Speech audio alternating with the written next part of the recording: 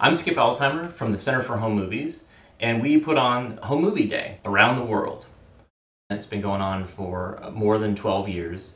Essentially, it's a celebration of home movies. So people meet all around the world and at these different locations, and they talk about home movies, they show home movies, they talk about how to keep them safe, they talk about how to make them available on DVD or how to put them online. It's an amazing way to share our cultural history and to talk about how they're important, not only to the family, but to our society.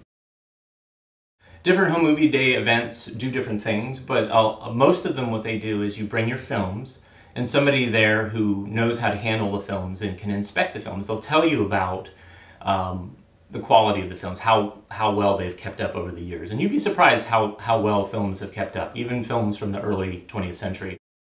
You get an opportunity to kind of learn how to keep them safe. If they're safe this far, then you learn how it's important to keep them cool and dry. And the most important thing, of course, is if you do have them transferred to another format like DVD or something online, don't throw those films away, because those films can last much longer than a DVD can. So if you have any questions about Home Movie Day, or even home movies in general, about where to get them transferred, where to get them donated, visit our website at homemovieday.com. That's homemovieday, all one word, .com. And you can see where there's an event near you. Also, if you're interested in hosting an event, it's not that hard. We have information on how to do it. It doesn't cost anything.